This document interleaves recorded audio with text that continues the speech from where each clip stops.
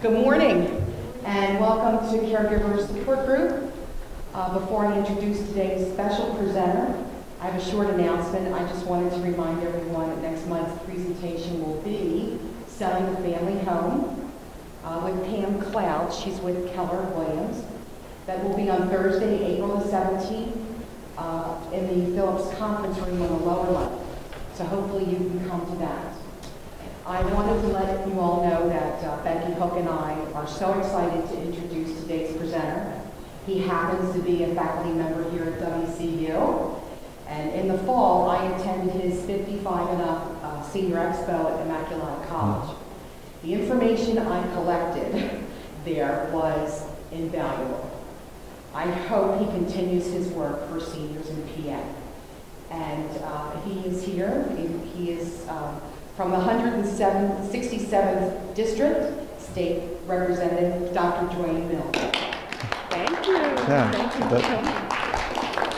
Well, thank you very much, Joyce, and certainly delighted to be with everybody here.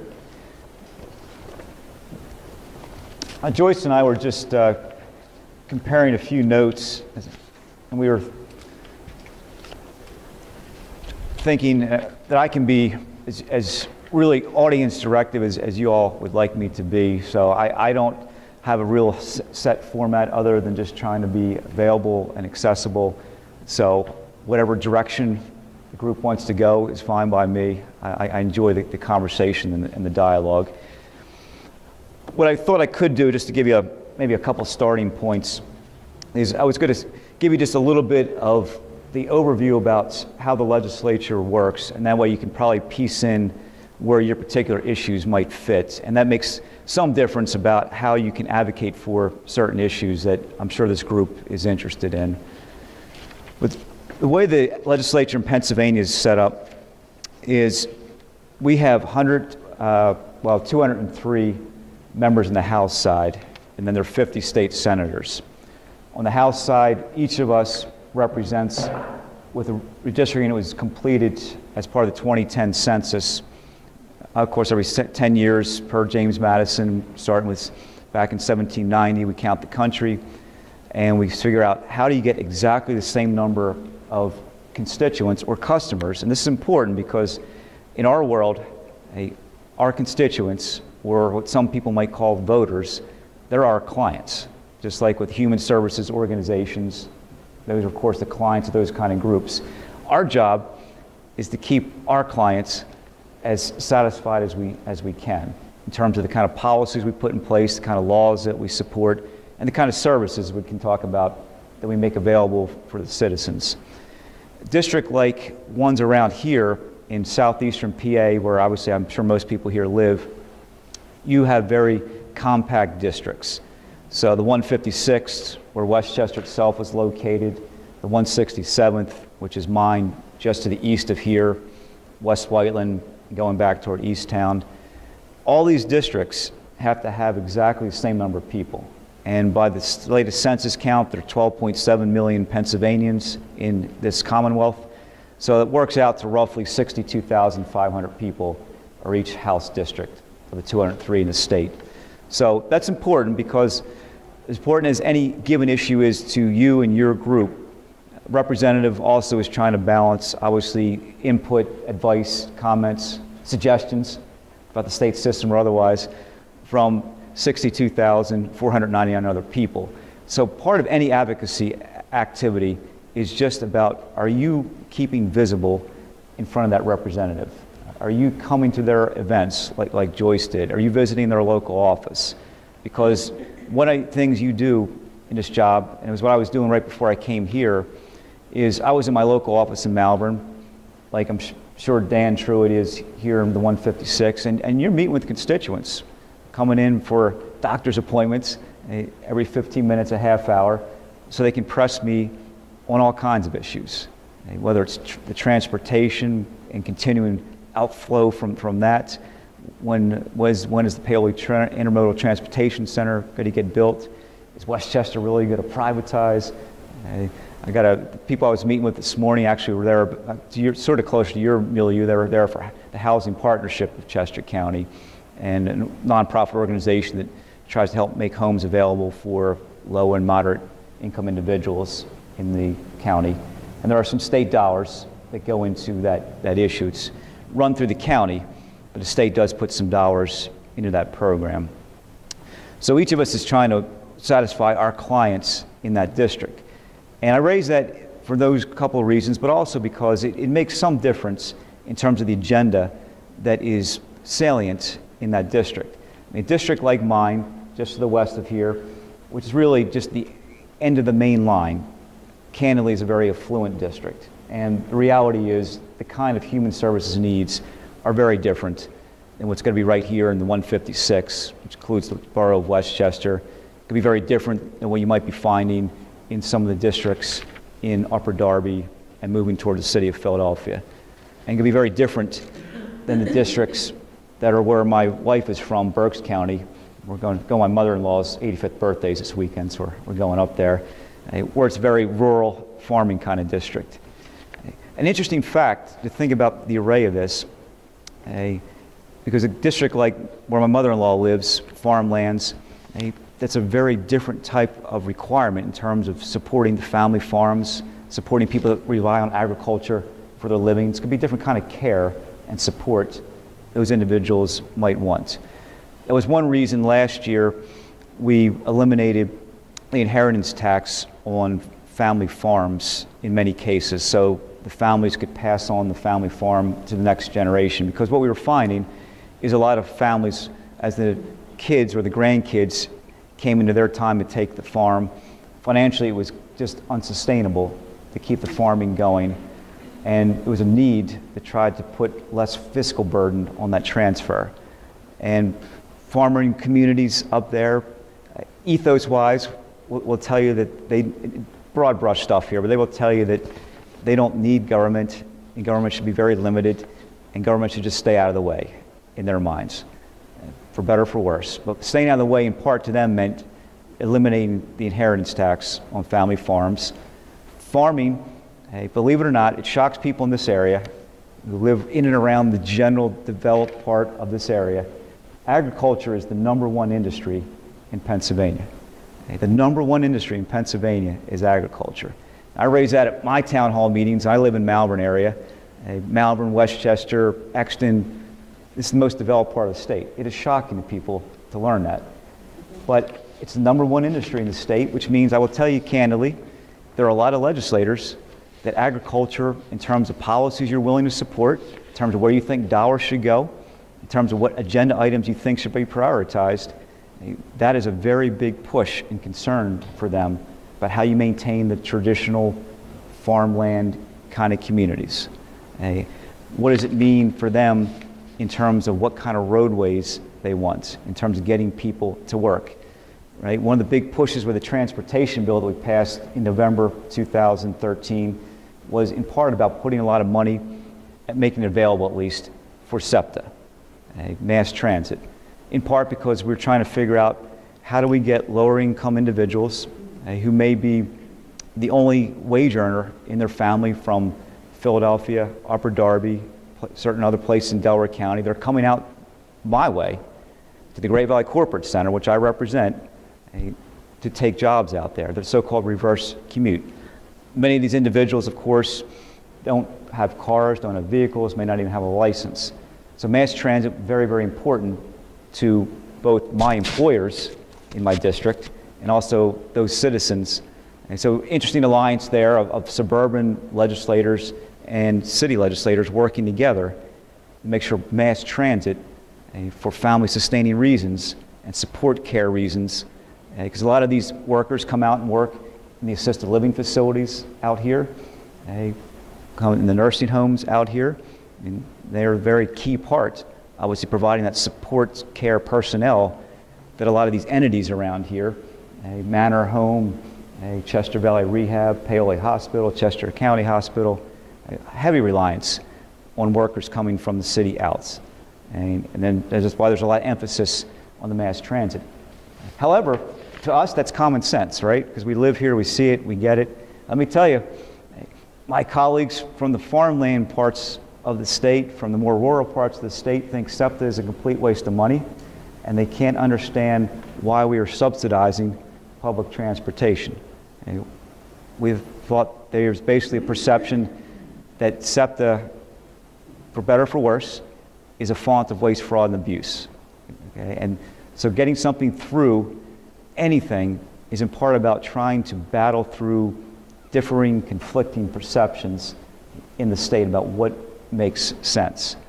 And ultimately, to get something through, you've got to find 102 of people like me on the House side, 50%, 26 state senators, right, 50% plus one, and one governor willing to sign an idea, a bill, into law.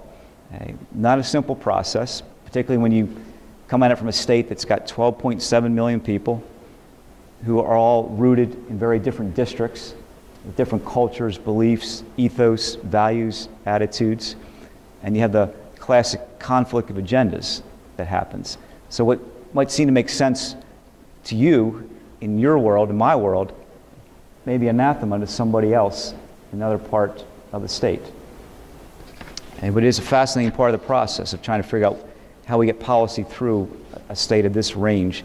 So the takeaway there, among other things, is each of those districts has the same numerical number of people, even though the geographic swath is very different, from the very, very compact Philadelphia districts to the more slightly spread out suburban districts to the more rural parts of the state. Every district is 62,500 people, and the Supreme Court is very, very stringent about not allowing variation on that number for a whole host of civil rights reasons. It'd probably lecture for another day. But that's the world that someone like me comes in. And when you think about advocating with a representative for issues I know are important to this group, you got to think about what is their worldview, right? What kind of district are they coming out of? What is the agenda that they are salient about, that's salient to them, in terms of the kind of jobs their citizens have, the kind of prevailing affluence their citizens take into the workplace. Does mass transit mean something or not, right? If there's a place where there are a lot of people that are working, two-family incomes, right? That's actually, interestingly enough, in some ways more of an issue in my kind of districts, the two people wage earners. You have a slightly less barbell effect there because the city districts and the rural districts, for different reasons, there may be more incidents of some adult being home during the day.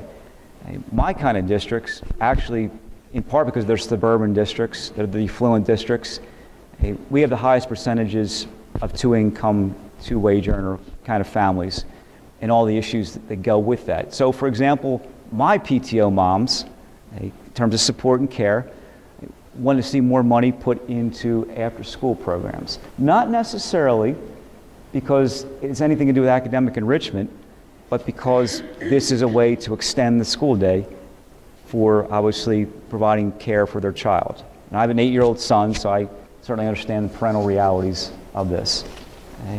Farming communities, they think that's really an unwarranted use of public dollars.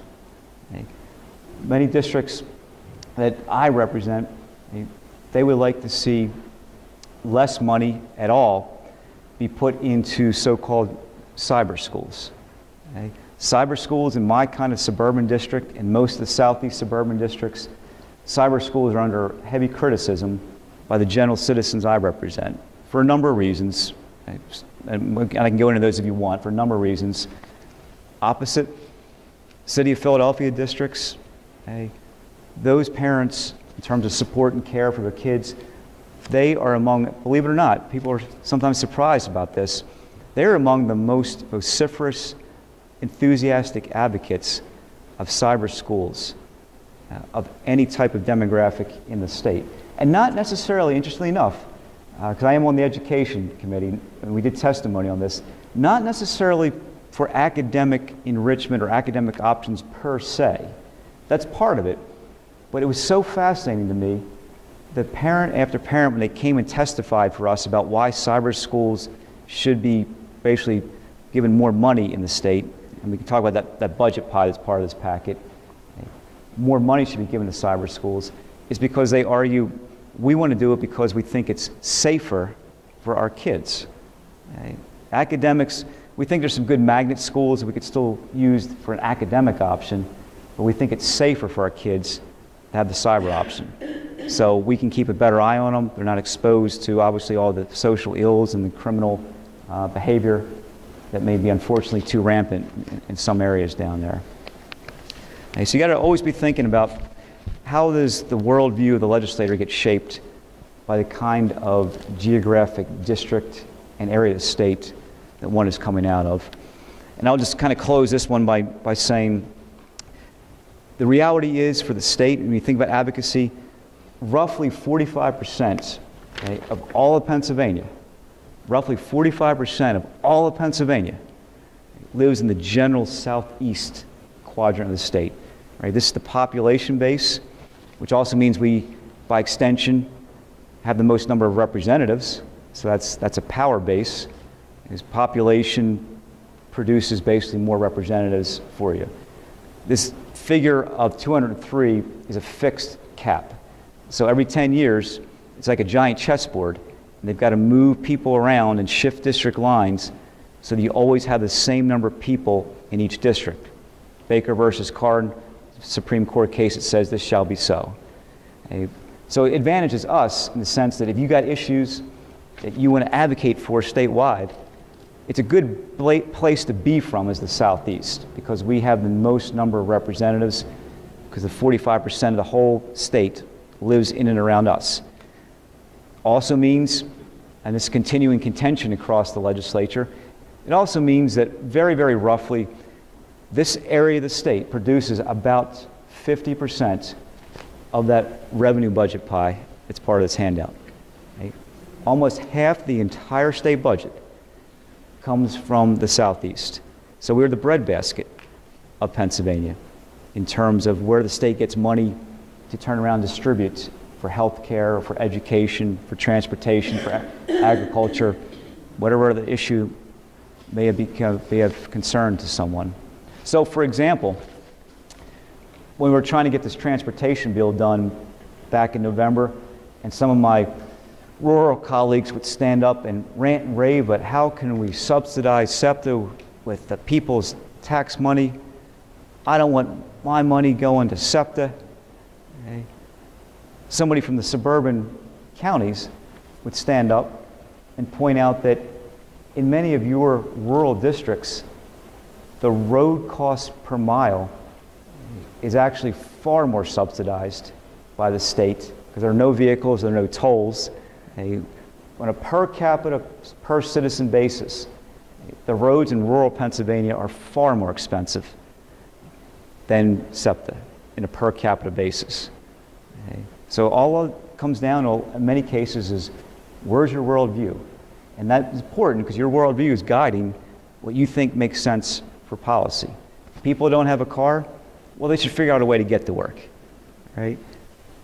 If your employers need these individuals, well, they should just hire a bunch of vans and go pick them up and drive them back out. And those are the kind of arguments that come up, okay? You always got to be thinking about that worldview. And I also sort of close on this point by noting, I know this is caregivers probably writ large, but what is so fascinating about Pennsylvania is we are essentially the third oldest state in the United States in terms of age demographics. So this is a very old state, if you want to use that terminology, and we will apparently. So very old state, and that obviously has a lot to do with the kind of support care issues that the legislature is interested in and is prioritizing. One of the macro level goals that is being sort of the benchmark is how do you basically push the funding formula away from such heavy reliance on traditional nursing homes and try to push it more toward assisted living facilities, continuing care facilities, and probably even more of importance, community-based and individual-based kinds of opportunities for citizens. That, for example, if they get a visit once a day, once a week from a visiting nurse, they may not have to go into a traditional nursing home. Is it about redefining the definition of caregiver? This was a major push about 2 years ago, where in the state, hitherto, the definition of caregiver in terms of whether somebody was eligible for reimbursement from the state for providing care for somebody was in effect about whether or not the caregiver was a blood relative of the person. So if you are trying to keep an elderly relative out of the nursing home, right, and you know that the once a week visit from a community agency, a visiting nurse, whatever else, is what's going to keep that person able to be at home, okay, you could not basically access the reimbursements, which obviously, of course, you need to be able to support the care you're giving, unless you're a blood relative. All right, not, a lot of that, of course, is tradition and custom. So the state said, well, we've got this macro level goal. Okay, we know that nursing homes traditionally are the most expensive care option for seniors. We know that based on all kinds of quantitative data, seniors themselves have the least preferred methodology for them would be nursing homes, right? People don't want to go there, generally speaking. So we had a great match there, what citizens wanted and what the government was looking to do. And we made a couple tweaks in terms of the law that has produced great results, in part based on the feedback from citizens that we want to be able to keep our elderly citizens, relative or not, at home. And the state has an interest in doing this because we can save, obviously, billions of dollars by keeping people out of nursing homes as long as possible. So we made it simple, what on the surface seems like a simple definitional change. We basically loosened up the definition of caregiver to allow non-relatives in many circumstances to be the eligible recipient for the reimbursement. So family farm, Berks County, all grandmom's kids had moved away to California, North Carolina, wherever else. Obviously, we have a much more mobile society today. Kids aren't necessarily staying in their same immediate area anymore. The average person moves every 10 years these days, which is phenomenal to even think about. So in many cases, maybe it's the neighbor, the unrelated neighbor, who's checking in on that citizen to make sure that they are eating properly, to make sure they've taken their medicines, to make sure that they have taken any type of doctor's visits that need to get done. They need to be driven to that visit. We changed the law and said, look, if the reality of life is, because of the changing demographics, that it's the non-relative that in many cases may be providing the care, the neighbor next door, the person up the street, let's change the law and say that person can actually be eligible for the reimbursements, because it helps that citizen who needs the help, and it helps the state because we keep people out of nursing homes. There was a big push with about same time, about 2-3 years ago, to substantially rewrite all the assisted living codes and regulations in the state. Because we were saying if we're going to make an emphasis on trying to encourage that part of the aging process, assisted living facilities, one of the complaints that we were getting, and I can attest that I certainly received any number of those from constituents that came to visit me, is allegations about whether a resident was not being treated properly for whatever reason. And we're all familiar with that. Some with merit, some not, but the reality is there were certainly instances, and some well-publicized instances, where that did take place. So the Aging Committee, which I was on at the time, it's what we call the Senior Citizen Committee in Pennsylvania, called the Aging and Older Adults Committee, is what we call it. We completely rewrote the regulations for assisted living and tried to put a whole new level of scrutiny and accountability on assisted living facilities to try to make sure that people would have much more comfort with using those types of options. Again, with the goal of trying to keep people out of traditional nursing homes along the way. Okay? And I think you'll see much more emphasis on that in the years ahead, precisely because political reality is Pennsylvania is a senior citizen dominated state, and seniors, I'll be very frank with you, seniors vote. Yeah. That's where you all have power that are working with seniors. The most ironclad political science law is the 45-degree correlation between age and likelihood to vote. Okay. Of course, you all remember back from your stats class, 45-degree correlation means a perfect correlation. So simply put, it's an inexorable law of politics that the older you are, the more likely you are to vote. And that gives seniors tremendous political power to push on the system for initiatives and changes they would like to see. Because politicians know that that is a key demographic voting bloc. And you know you've got to pay attention to what that group wants. So, and they should express themselves.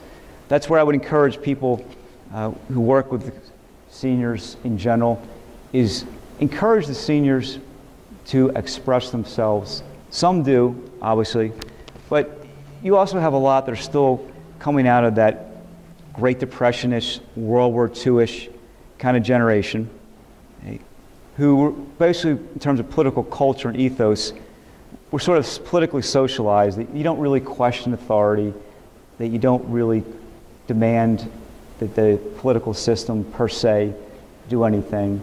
I mean, my mother-in-law, who's 85, to her, and I love my mother-in-law, it's not one of these mother-in-law jokes coming, turn that tape off, Molly, but you know, my mother-in-law, God bless her, she will not ever question what a doctor tells her.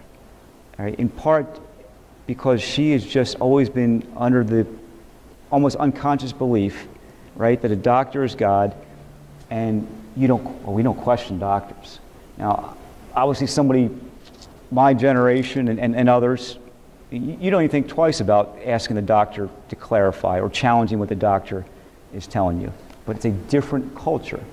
And it's the same thing. I find a lot of seniors that I work with in my district and others, there are tremendous benefits that are available to them, which we can talk about, tremendous benefits. But the Great Depression-ish, World War II-ish generation, obviously it's in part about culture in the sense that there's a certain pride there, that you don't ask anybody for anything, and you certainly don't expect the government to do something for you.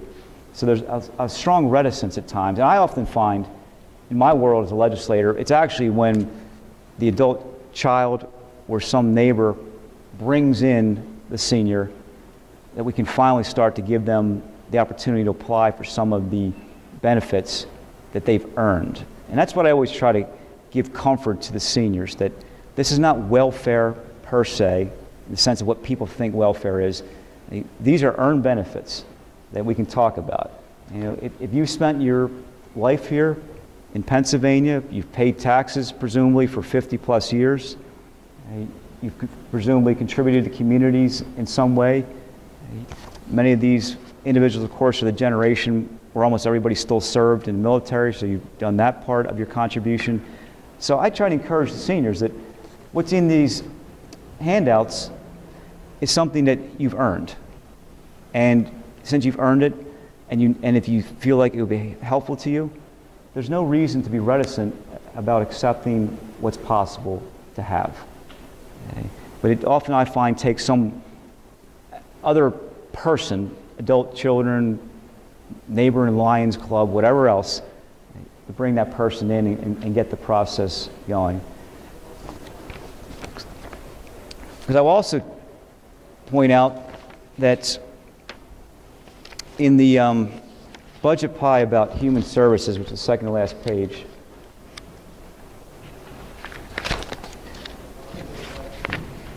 of that 39% that goes to human services, which are where a lot of the issues that I'm sure you're interested in fall, maybe 1%-ish is what you and I and many other people would think of as welfare, in the sense of cash assistance in the traditional sense of the word, or the benefit checks or the access cards these days. Most of this that is made up of human services, this actually is where your senior citizen programs are funded from. This is children and youth. This is intellectual disabilities. This is autism. This is drug and alcohol rehabilitation, among any number of other issues. This is veterans care. But there's sometimes can be reticence for seniors and others at times to think of what they are accepting as a benefit is welfare and all this connotations that go with that. But 1% of that 39% is what you and I would think of as welfare per se. Okay. And what's interesting too is I learned that my first year in the legislature, because this is a classic case where semantics matter, right? Semantics matter. Long story short, my first year in the legislature, this slice of the pie, officially by the state government, was still termed public welfare. That was the official term for that part of the pie. Okay. Sent out my first newsletter to my district. I was all proud of myself to throw these budget pies in and tell all the citizens all the good things that I had done with my first budget. Okay. And from my perspective, I was proud of the fact that it was a balanced budget. We didn't take on new debt. There were no new taxes. And so I was like, this is a good fiscal responsibility measure. I couldn't believe the blowback I was getting from almost immediately all kinds of citizens emailing me saying, Duane, how could you? How dare you? You said you were going to be a different kind of representative. You said you were about fiscal responsibility. You said you were about having individuals take responsibility for their own lives.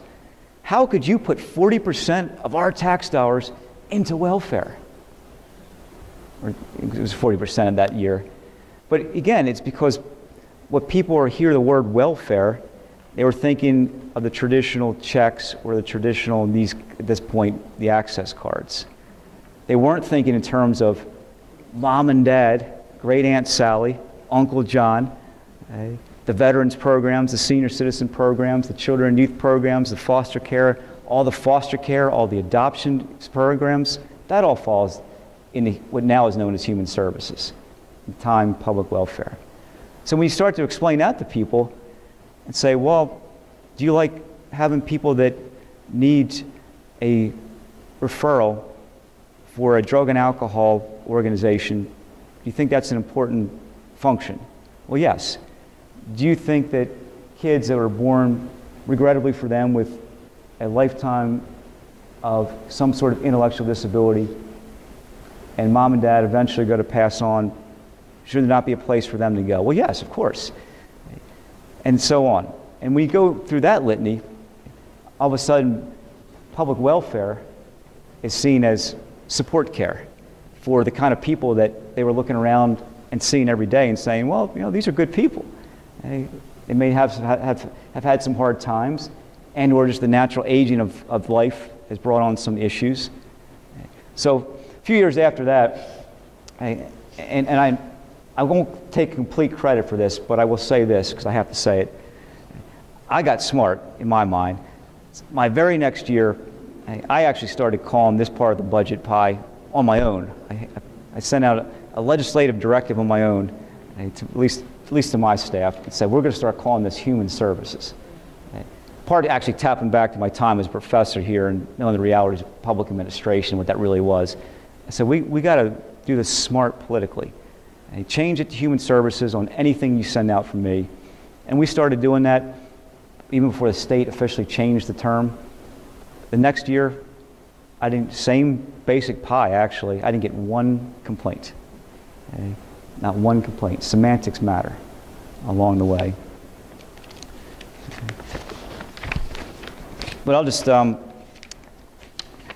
quickly just call your attention to a few more items I would think about, and I'd certainly be happy to start taking any questions and comments, and can revise and extend my remarks from there. Okay.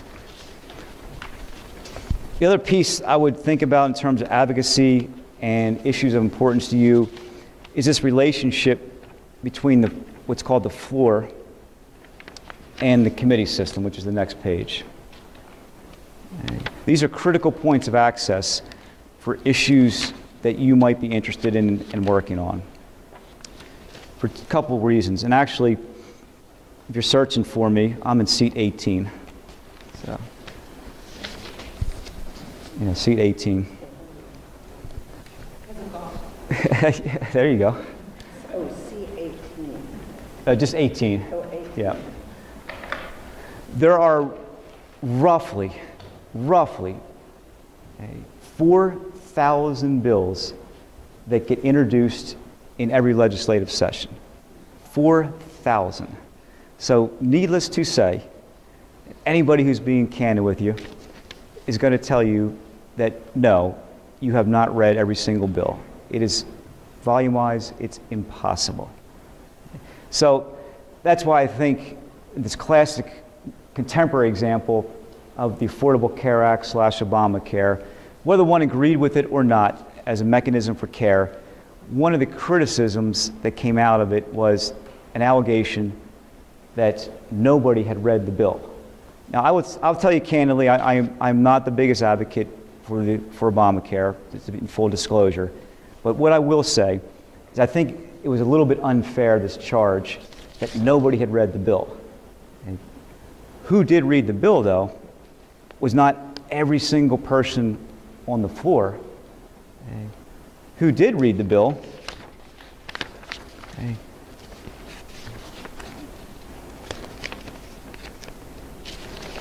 was the relevant committee of jurisdiction, Health and Human Services Committee. Because of this reality, this is where you want to think about focusing your attention on issues of importance to you, is the reality is, in the legislator's life, your geographic district, that's your world, in terms of how you think about and how you see the world. In the capital, so geographic district's your home, right? So 156, 167th. Nobody knows these numbers, but you just give places of reference. Like I say to people, I represent the general Malvern area. And that kind of means something to people. And Dan Truitt might say, I represent the general Westchester area, whatever else.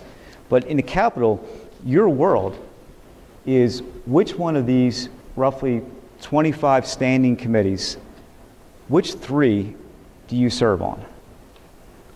That is so key to what you are able to focus on as a legislator.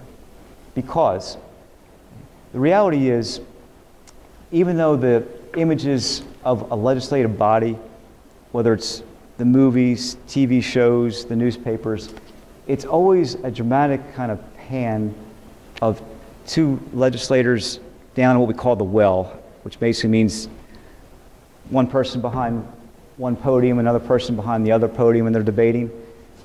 That's called the well of the floor, the front center area. You spend maybe 10% of your time on the floor in terms of what you do as a legislator. The vast majority of your policy time is really the work that you do on these committees. Okay?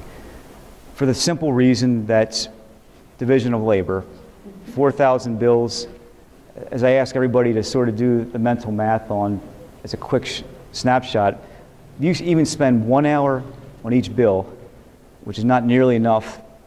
But if you did, that's 4,000 hours, of course. The government's definition of a standard work week is 2,000 hours, 50 weeks times 40 hours.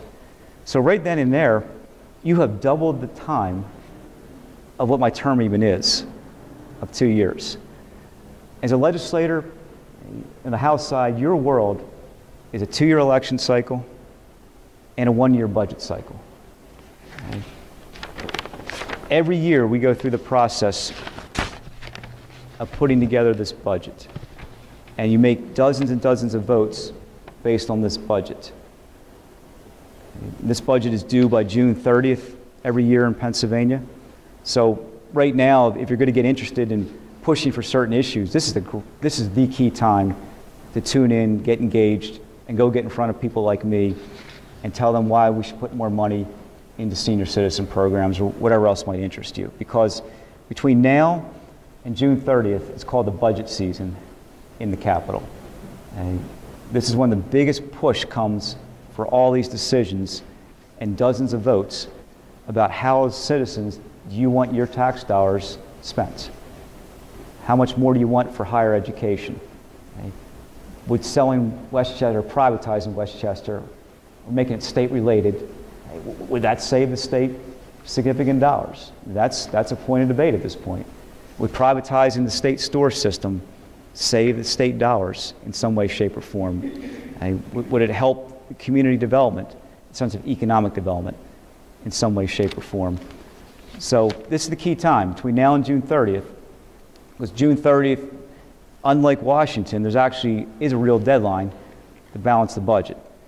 So that's one reason that I point out that I'm, at least from my perspective, it is good that we have a constitutional requirement to balance the budget in Pennsylvania. We are not allowed to go into the kind of debt that, in this case, $17 trillion that the federal government is now, well, all of us really are in at this point. At the state level, you have to have a balanced budget by law. It has to be done by June 30th every year. Okay. The last 2 years, it has literally been 10 minutes of midnight on June 30th, going into July 1st, that we've been standing on the floor making our final votes on the budget. So when I joke with college classes, it's no different than that last-minute term paper that kids are always scrambling to get done just in time. Some things never change. But it does have to be done by midnight on June 30th, because July 1st starts the next fiscal year. So this July 1st will start fiscal year 2015 in the state, and all the implications about what's been decided about how much more is appropriate for education, how much more is appropriate for nursing homes, how much more is appropriate for foster care programs, whatever the issue is. And there's a linkage there because, as I'm sure some of you are aware, there's been a steady rise in the last 10, 15 years of the number of grandparents that have full, partial, informal, or informal custody of their grandkids. And that's an area of the law that we are trying to get caught up on, because that's a relatively new phenomenon in terms of the grandkids being literally the legal custody of the grandparents.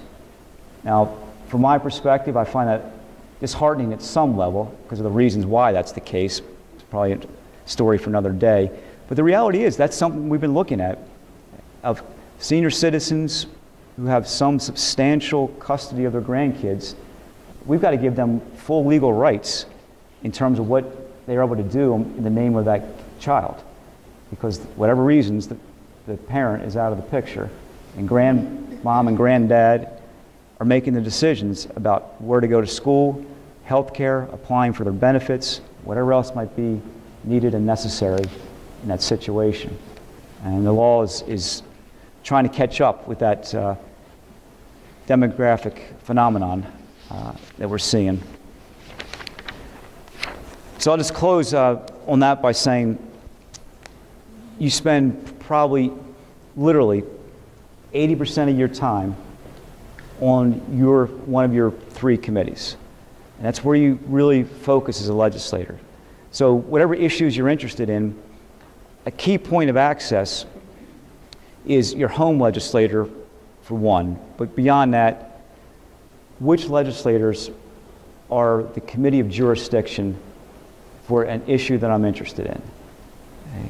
That's where the lobbying effort, the advocacy effort, the citizen outreach really needs to happen.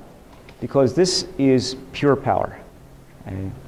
I know some don't always like to hear this, but the reality is, in a legislative body, okay, it is next to impossible, despite Hollywood, it is next to impossible to stand up on the floor and make a dramatic speech that I'm going to introduce such and such a bill that I want you all to vote on and make it law.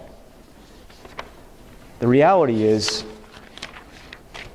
these committees are huge, huge gatekeepers. Okay? 99.9 to infinity. And there's always one exception, so I'm giving myself an out.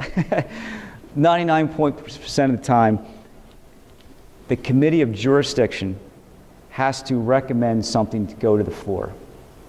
Otherwise, it just remains at the committee level. If it remains at the committee level, it means it's not getting to the main floor. Not getting to the main floor means it can't be voted on to become a law. So that's why I always encourage people that if you really want to advocate for something, the key part really is to get connected with, build relationships with, rapport with individuals who serve on the committee of jurisdiction of the issues that you're interested in. Because all those 4,000 bills get what's called referred. They get referred to one committee. So there's only one and only one committee that's going to have control, if you want to use that term, football, of that bill, that idea that you're interested in. And you've got to focus attention on that committee. Okay?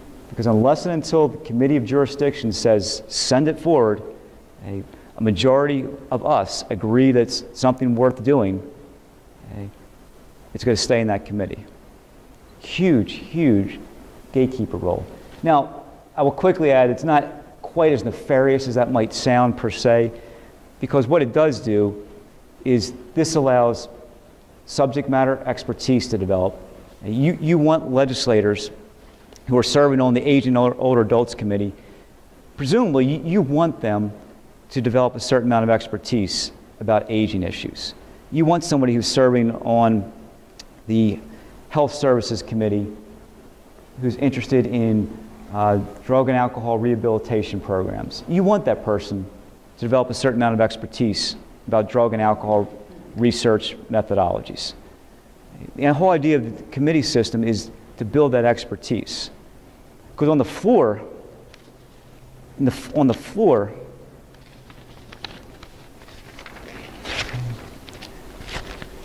in HR terms, we're all generalists. Okay?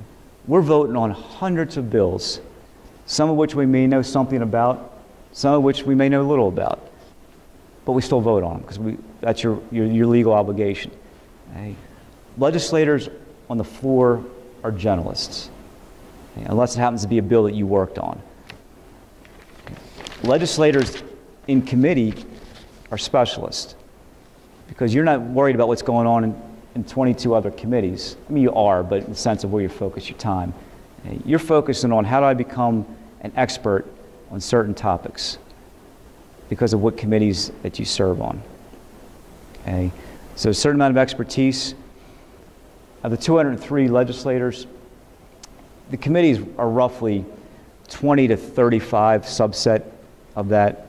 So each of these committees, roughly 20 to 35 legislators are served. And you're basically the leaders for the entire rest of the House. So if the Committee on Aging and Older Adults says that, yes, we want to require the Pennsylvania Lottery to maintain a guaranteed profit margin, okay, and they recommend a certain way to do that to the rest of the House, that's probably going to get favorable consideration because you know your colleagues are the experts on aging issues. This is where the real work of legislation gets done. This is what people think of when they think about people doing amendments, doing rewrites of bills, doing line-by-line reviews of bills, listening to testimony, listening to witnesses, seeing somebody up at the presenter's table being interrogated by a legislator. That's where it all happens in the committee system. By the time it gets to the main floor, I don't want to leave you the impression that it is a pro forma vote, but 90% of what's been decided has been decided in the committee system. So you've got to get there, that early access, and start to shape the direction of anything you're interested in along the way. Because the committee, if it says yes, there's a pretty good chance it's going to get heavily favored on the floor. No guarantees. Right? Now the committee doesn't want something to move forward. It's just going to simply let it sit. Because again, you can't just propose things on the floor, because it's got to be vetted in the committee system first along the way. And maybe 10% of bills will eventually get through the committee system. So it's a very powerful gatekeeper role along the way. I can do anything people want. Shane, do a little dance. I'm still rolling. You're gonna be on tape in perpetuity, so. Transportation is a big issue for seniors. And so can you, because we either have contact with someone who's an older person or we are an older person, is there a way that we can access the transportation committee so that we can contact them or get a group organized to contact them? In other words, I agree with you. Early access is the only way on any of these issues. But for someone in a rural part of the state to say that it isn't important to have public transportation when they're driving a huge vehicle that is eating up all sorts of gasoline, which means we're further dependent upon foreign oil. I mean, I think it's time, if this is a state with so many retired people, if this is a state that supposedly is a good place for people to retire, then we do have to mobilize. We do have to get in touch with the Transportation Committee or the Education Committee. How can we access these people? That's my... Sure, it's a great question. A couple of suggestions is, one, it's deceptively simple, but be willing to come to Harrisburg. And I say that in the sense that every day in Harrisburg that we're in session, there are 3 or 4 or 5 major outreaches going on. There's certain what I call themes of the day taking place. So just Wednesday, which was our last day this week, we were in voting session. Penn State Agricultural Extension was having its day in Harrisburg. And there were, I know it's not your issue, but to make the point, there were dozens of buses of students, faculty, farmers, and others that were brought into Harrisburg, okay, and their job was to go around the Capitol, distribute to people like me these, we call them packets, these packets of information that say, here's why agriculture funding from an education and economic development perspective makes sense in Pennsylvania. Here's why, again, this is budget season, here's why as we move toward that June 30th deadline, you need to support agriculture in the state. So their job is to go around and make an impression on legislators. Yeah, people hate to hear this word, but you've got to be citizen lobbyists. People hate that word because it's got connotations, but a lobbyist is just an advocate. But then, all right, fine. Let's say I organize a bus, but who specifically do I contact? Do I just show up, or? You can do a couple things. These committee, I don't want to leave the impression that these committee systems are somehow non-transparent compared to the main floor, because that impression sometimes is out there with citizens. These committees are every bit as public record and every bit as sunshine, as we call it, as the main floor. So any citizen, when the committee's meeting, has the right to go in and watch the committee in action. So what day, when? There's a House of Representatives website, and on there, by law, we have to disclose when committees are meeting. Got it. There's a sunshine agenda that has to be put out. Great. Okay. And it's also on the website which legislators are comprise which committee, so you can go to the particular ones that really are working substantially day in and day out on that particular committee. And the more the presence, the better. Now, when I go back next week, it's Social Workers Day in Harrisburg. There are going to be thousands of social workers all over the Capitol, and they should be. Coming to meet with people like me to talk about licensing requirements, to talk about education requirements. There's a group here from Westchester that's been pushing the idea about the undergraduate social work degree, in effect, getting to count for the licensing exam. So they've lobbied me the last 3 years on that. I voted the right way on it, by the way. But you got to find 101 other people to agree. But they're doing the right thing. You've out of sight, out of mind. It's really out of sight, out of mind. Next week, when I go back, I know it's not your issue, but just when you think about how phenomenal this is, the mushroom growers are going to be in the Capitol. It's an issue that, candidly, intellectually, I have no interest in, but it's important to somebody. And the mushroom growers are going to be there talking to legislators about certain tax issues, certain immigration issues, certain e-verify issues, because it affects their livelihood.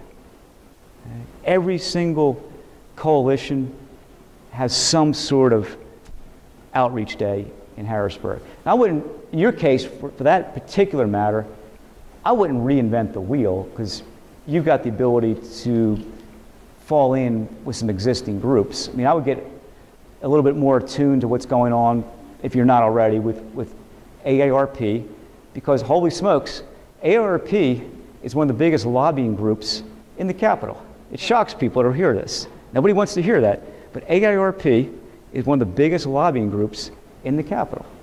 I would, and they have their days where they organize seniors to come up there, make a presence on people like me. Hey, there's actually a Westchester graduate started a group called, I'm a little off the name, I think, but Alliance of Retired Persons or something like that. He's undergrad here from Westchester, and it's supposed to be sort of another advocacy organization for senior citizens. Can I just a little postscript? SEPTA, for instance, Regional Rail uses the Amtrak train lines. I mean, that's a great benefit. I mean, in Amtrak, those are Amtrak's lines, but SEPTA uses them. So, I mean, why aren't there more? I mean, there should be more transportation, not less money allocated for transportation. It saves all sorts of money as far as fuel, the environment, all these things. I just don't understand why there isn't even more regional rail. When you come to Harrisburg, I'm going to introduce you to my office mate who represents Clearfield County, and I'm going to let you make that argument to him. I lived in Germany in the 80s, 70s and 80s. I had socialized medicine, which was fabulous, and I paid on a sliding scale. The transportation system was phenomenal. I never owned a car, I didn't have to. There was no crime. Everyone was happy intellectually. Universities maintained and schools maintained a high degree of excellence. This idea of this governor and the Republican right that all social programs are bad, that's a perception that we need to start trying to change, because it is further eroding the quality of life even for the most wealthy people in the state. So I'm trying to figure out a way to get people fired up, as I told you, to begin to say something about this. It's not up to somebody else to do it. It's up to people to start to stand up. So No, you're on the right track, no pun intended. You're on the right track. Because higher taxes. higher taxes is going to be funding those. it does have to be, and I voted for the transportation bill, because I'm just kidding with you, but I do agree with your arguments, and they were persuasive to me. But that is the reality, though, is anything has got to be persuadable to 102 people like me. And for some, given either their ideology or the kind of district they come out of, they are not persuaded by the need for more mass transit. They could be persuaded if there was a way to make them convinced that it was a bad idea not to be more supportive of mass transit. But that's going to take, I agree, it's going to take citizens getting even more engaged in the process. Because believe